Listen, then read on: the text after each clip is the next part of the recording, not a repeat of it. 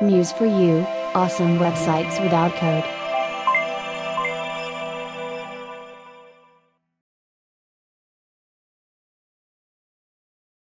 Hey, what's up users? John with Muse for you, here to help you build awesome websites without code. And in today's video tutorial, we're going to go over the image shapes widget found at museforyoushop.com. So you can think of this widget in terms of creating vector shapes in Adobe Illustrator, where you can create a few lines and create a shape in Illustrator. With this widget, you can create a shape and then fill that shape with an image in Adobe Muse. So it's kind of something I wish Adobe Muse had in the beginning, built in. So rather than just rectangles or squares or circles, you could create any shape and fill that shape with an image. So this widget is now to introduce that feature into Adobe Muse, where you can create any shape and fill that shape with an image. So here we're on the preview page. So I have a few examples. So this first example here is just a square with the center cropped out. This next one here is the image cropped into an X. This third one here is a square just kind of at an angle. The fourth one here is kind of an abstract shape filled with an image. Here we have a speech bubble, a square speech bubble with an image filled in. And here we have a polygon with 5 sides, just letting you know you can create any shape with this widget. So it's a really fun widget. It's a nice way to add more interesting shapes to your website and images in Adobe Muse. So here I'll go back to the widget page, and here are the features included. So you can add custom shapes to images on your Adobe Muse website. You can set the image to scale to fill, scale to fit, or original size, and you can set the image to responsive width or responsive width and height. So one thing with this widget, Internet Explorer and Microsoft Edge do not support clipped images like this, where you can kind of shape the image and create any shape. And that's just Microsoft. They never tend to keep up with the latest web development practices. They're always a bit behind. I'm hoping Microsoft Edge does support this in the near future. But for now, Internet Explorer and Microsoft Edge don't support it. Internet Explorer is always a bit behind. But on those two browsers, clipped images is not supported. I would recommend using the browser update widget to notify users using those browsers to update their browser. On those browsers, the image just becomes a complete image. So the whole image is shown rather than it being a certain shape. So just wanted to mention that there. If you did need the cropped images to work in those browsers, what I would recommend is using the widget as a reference, creating the shapes, and then cropping the image in a photo editing program like Photoshop, and then placing those cropped images into Adobe Muse. All right, but on all the modern browsers like Chrome, Firefox, Safari, and Opera, the widget works really well, and most users are using those browsers. I think Internet Explorer has the lowest browser market share. So if you can look it up and just see what browsers are being used the most and decide if you want to crop the images manually or use this widget to have those image shapes on your website. All right, so this is the widget page. Here are a few of the widget options, the community section, and yeah, the community section is right down here, and the video will be posted here as well. So I'll go ahead and get started. I'll open up Adobe Muse. I'll just create a new site and click OK here, and I'll double click. So when you first download the widget, whether you purchase individually from the widget page or if you download it from the subscription, you'll get a zip file. So you'll just have to extract the zip file, and in that folder there's a .mulib file. You simply double click and it will automatically install the widget into your library panel in Adobe Muse. So here to the right I have the library panel, and if you don't see the library panel, you can go to Window and click on Library. So here in the library panel, I'm just going to type in image shapes, and here we have the image shapes widget. So I'll go ahead and click, hold and drag the widget onto my Adobe Muse website. And at first you just get this widget container with this question mark because it's looking for an image. So we're going to add an image in a second, but here we have the widget options. We have instance, we have image, and the polygon code. So the instance number is just if you have multiple image shapes, each image shape will want to have a unique instance number, so different image shapes are not inheriting images or properties from other image shapes. So if you had 3, for instance, the first one could have instance number 1, the second could have instance number 2, and the third could have instance number 3, and so on. All right, here's where you add the image. So I'm going to go ahead and select an image. So I'll click Add File, and I'll just select an image here from my images folder. So I'll select this image, and just like that, we have this image shape. So the reason it's a triangle right now is because in the polygon code, this is the code for a triangle. So let's go ahead and change this shape right away. It's actually quite simple.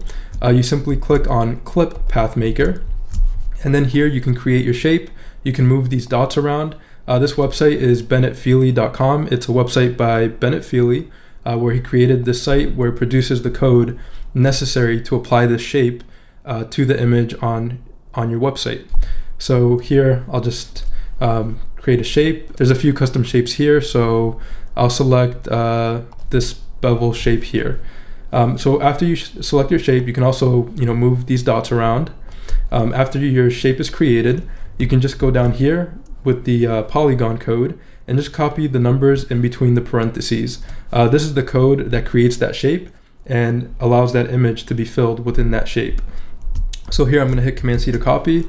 Right down here, this code is the same, so just copy this first line in between the parentheses, these numbers, and then go into the widget and paste that code in there in the polygon code section.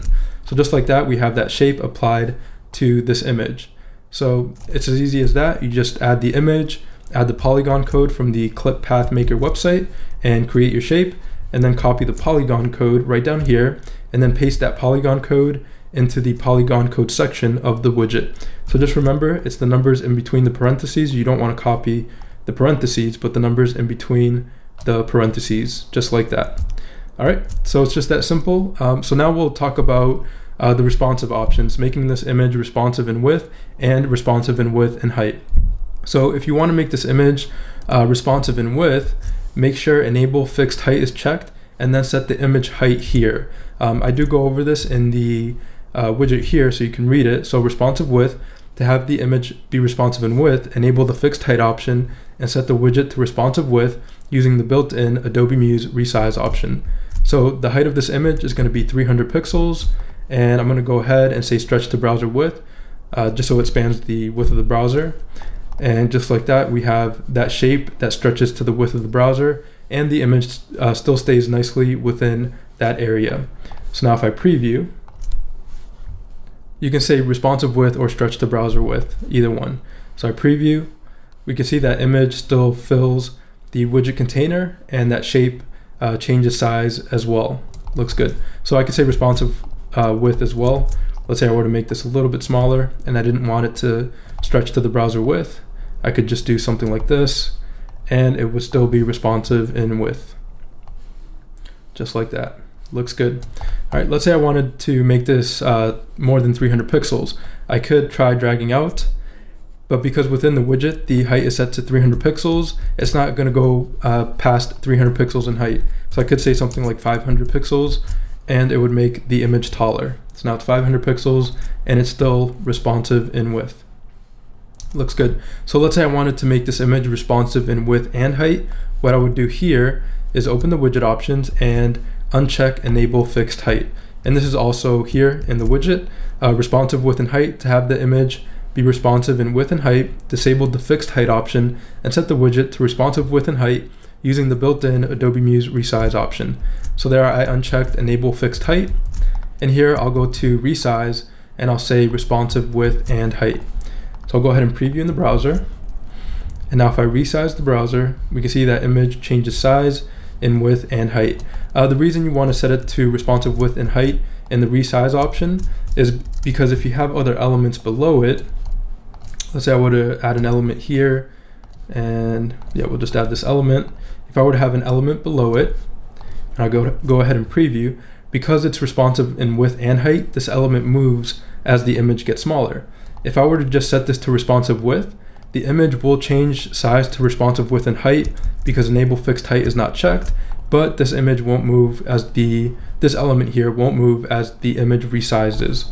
So I'll go ahead and preview, and as we can see, we have this big gap in between this element and the image.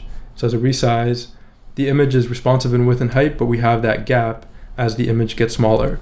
So that's why you want to select the widget and go to responsive width and height, so that element moves with the image. All right, looks good. So we can see that element here, this blue element, is moving with that image. So it's just that simple, setting the resize options in Adobe Muse. And if you want just responsive width, make sure enable fixed height is checked. And if you want it to be responsive width and height, just uncheck this and set it to responsive width and height in Adobe Muse. If you do have enable fixed height, it can be responsive width or stretch to browser width. And then you can set the height here in the image height option. Okay, looks good. So the next options we have are image fitting. So you can scale to fill, scale to fit, and original size. These options are similar to the built-in Adobe Muse image fitting options. Scale to fill will try to fit the entire image within the widget container. So it's not the actual shape, but the actual widget container. So picture the image where these white spots are. Let me just zoom in. The image is will try to fill the widget container shape, and then it gets clipped. All right. So I like scale to fill because it tries to fill most of the image within that section. Scale to fit will try to fit the image within the given widget container. So even if it gets clipped from the bottom or the left side, it tries to make that whole image visible within the widget container. And then we have original size. So if your image is larger than the widget container, it'll just fill the image within the widget container and it won't resize there. And this is where image position comes in handy. So let's say you had a really large image and you wanted to focus in on a particular area. You could just move the X and Y positions for that image. So I could say like 80%, and we're gonna notice the image changes here because the image is quite large. So it's just finding that coordinate within the image and showing that part of the image within the widget container and within the shape. All right, and I could, change this to anything and just move around if I wanted to focus in on a particular part of the image. So with scale to fill and scale to fit, the image position doesn't really work because it's already trying to fit as much of that image as it can within the widget container. So the image position isn't really going to work because it doesn't have a lot of space to move the image around because it's already trying to fill that widget container with the image. All right, so those are the options there. And then we have alternative text, and this is for screen readers that don't show images. The alternative text will show instead. So here I could just write image of a desk and books. So on screen readers, this text will appear and the user will know what the image is about. Okay, so I think we've gone over all the widget options. I'll just add a few more image shapes and work with the instance number just to show that each image shape should have its own unique instance number. So here I'll add this one. I'll just copy and paste, something like that. And actually, let me just drag one in here so we have a nice square widget container. And I'll add a file. I'll just select a random image. So we have that image. So there we have these two widgets. Let me go ahead and preview in the browser. Now remember, they both have the instance number 1. So I'll go ahead and preview. And as we can see, they both become triangles because this first widget here is inheriting the image shape from the second one. So the polygon properties are being inherited from the second image here. So this is where you'll want to give each individual image shape its own unique instance number. So there I changed it to instance number 2, and now they both have their own unique instance number.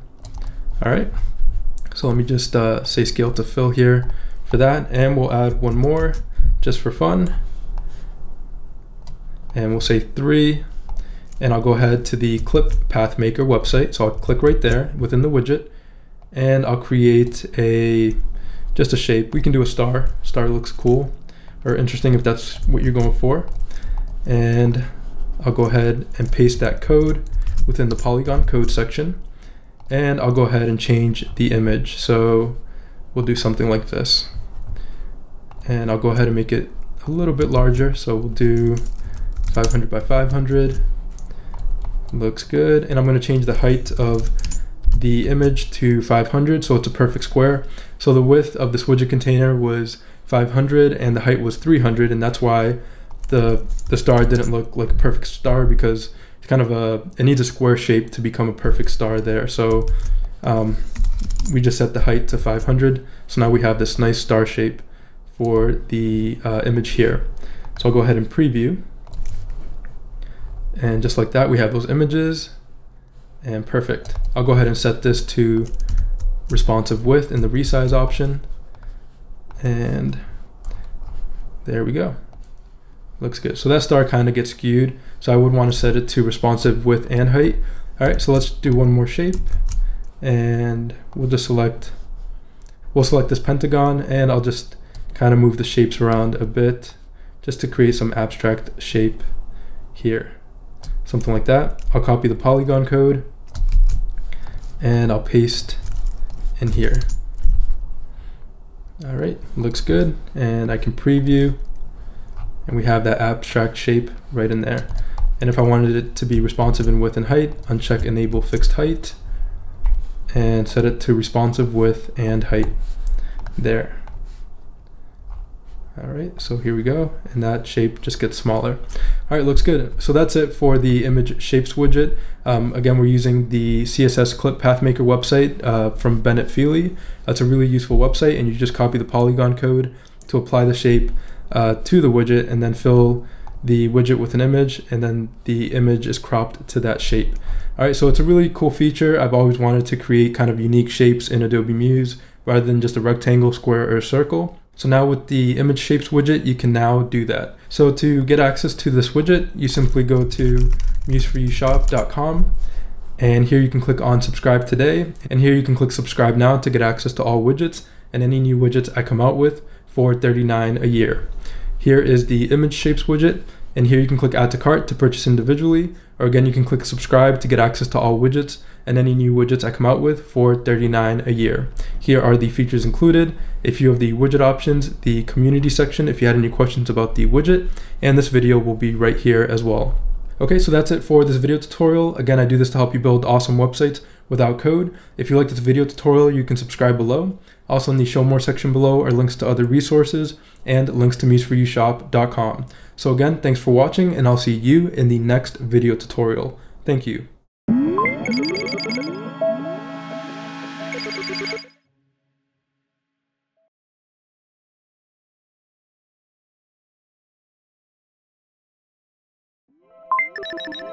Muse for You, awesome websites without code.